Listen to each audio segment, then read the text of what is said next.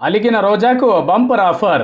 ఆ ప్రతిష్టాత్మక కార్పొరేషన్కు చైర్పర్సన్గా ముఖ్యమంత్రి వైఎస్ జగన్మోహన్ రెడ్డి మంత్రివర్గంలో చోటు దక్కుతుందని భావించిన నాయకుల్లో టాప్లో ఉండే పేరు ఆర్కే రోజా. ముఖ్యమంత్రిగా వైఎస్ జగన్ ప్రమాణ స్వీకారం చేసినప్పటి నుంచి రోజాకు హోంమంత్రి పదవి ఖాయమంటూ వార్తలొచ్చాయి. దీన్ని ఎవరూ ధృవీకరించలేదు. అలాగని ఎవరూ తోసిపుచ్చనూ లేదు. ప్రమాణ స్వీకారం చేయబోయే మంత్రుల జాబితా ఇదేనంటూ వాట్సాప్లో ఓ అనధికారిక జాబితా కూడా విపరీతంగా ఫార్వర్డ్ అయింది.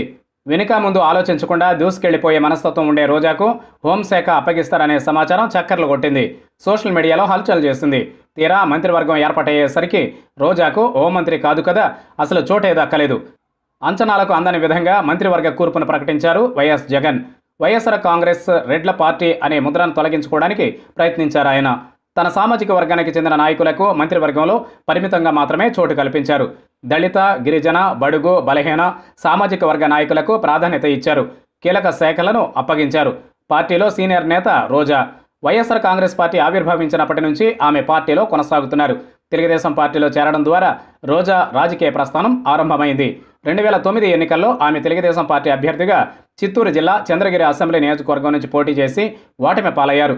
అనంతరం దివంగత ముఖ్యమంత్రి డాక్టర్ వైఎస్ రాజశేఖర రెడ్డి పనితీరు, ఆయన ప్రవేశపెట్టిన పథకాల పట్ల ఆకర్షితురాలై కాంగ్రెస్లో చేరారు.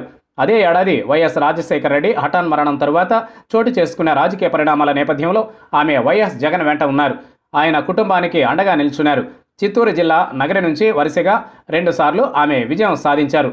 తనకు మంత్రివర్గంలో చోటు కల్పించినందుకు రోజా అలిగారని, అందుకే ఆమె పార్టీ కార్యకలాపాలకు కాస్త దూరంగా ఉంటూ వస్తున్నారని అంటున్నారు.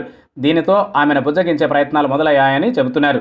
ఇందులో భాగంగా రోజాకు ఏపీఎస్ ఆర్టీసీ చైర్పర్సన్గా నియమించే అవకాశాలు ఉన్నాయని తెలుస్తోంది. ఆర్టీసీ చైర్పర్సన్ పదవి కోసం రోజా పేరు దాదాపు ఖాయమైందని సమాచారం.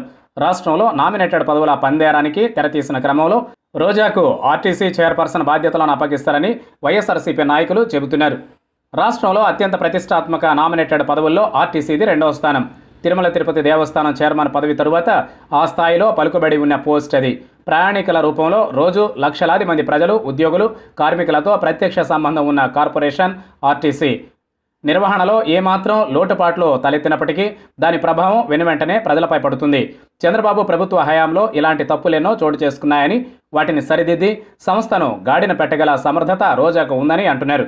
ఆర్థిక దుర్వినియోగాన్ని అరికట్టి సంస్థ ఎదుర్కొంటున్న నష్టాలను తగ్గించడానికి అధికారులు రూపొందించే ప్రణాళికలను పక్కాగా అమలు కావడానికి రోజా ముక్కుసూటితనం సరిపోతుందని భావిస్తున్నారు.